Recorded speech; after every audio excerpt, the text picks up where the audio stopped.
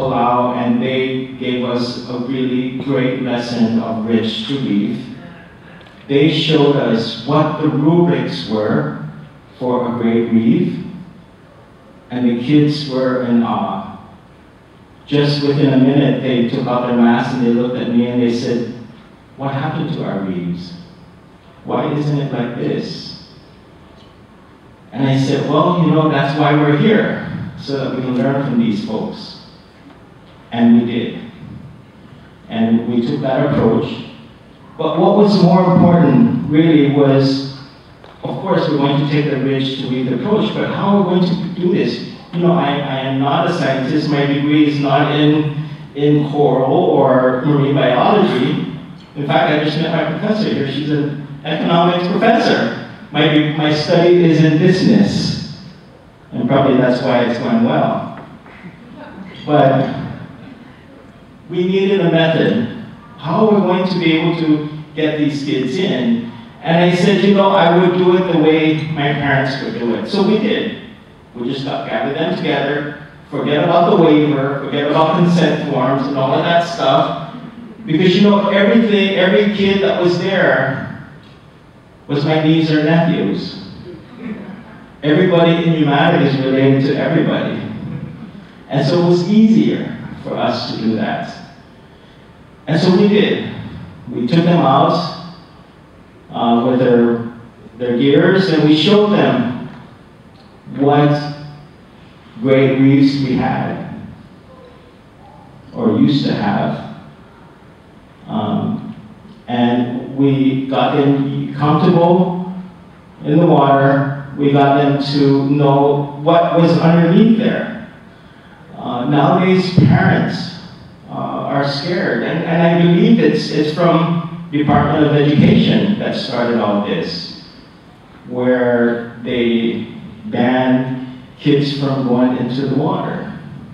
And so that generation grew, and they never went into the water. And so their kids don't go in the water. They're scared. And it was difficult. We needed to get the parents to be with us, just so that they are assured that everything was going to be okay. And they did, and then it started to be like a fiesta. So the parents were on the shore barbecuing, and the kids were out in the reef. And so it got kind of carried away, so I said, "Okay, parents, you had enough. We're going to focus only on the reef," and we did. And we did a great job. The method was just a simple literacy method. We impart the knowledge, we build the skills, and then they advocate. And when they advocate, that's when you got them. You've accomplished it. And so we did. We taught them. I'd like to thank Bao and Maribel. Can you stand?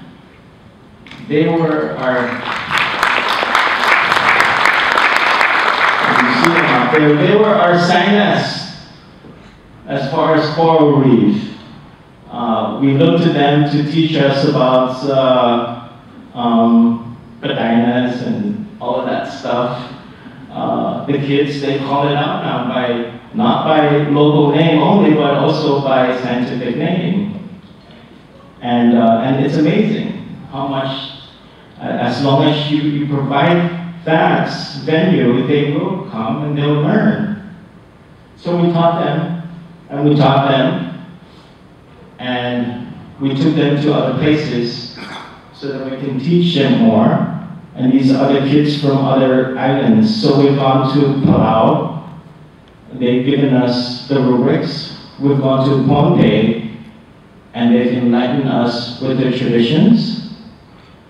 And then the last was in Hawaii, Maui, and they gave us something to really look at. And Maribel's telling me to wrap up. So we did the teaching, we did the skills building.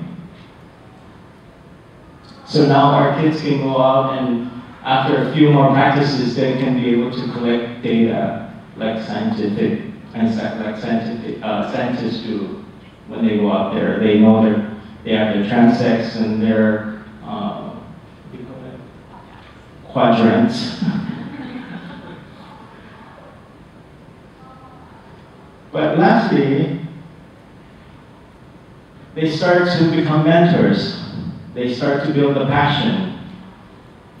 And you'll be amazed how much they know and how much they can do. And once you get to that advocacy part, the advocacy stage, they either become a mentor, and if they're too busy, they get to go to college or they found a job, you already know that information and that traditional parting is ingrained in them. And they'll always remember that for their kids and their kids' kids. And so we did it with so many people. We just hosted, over the summer, we hosted over 100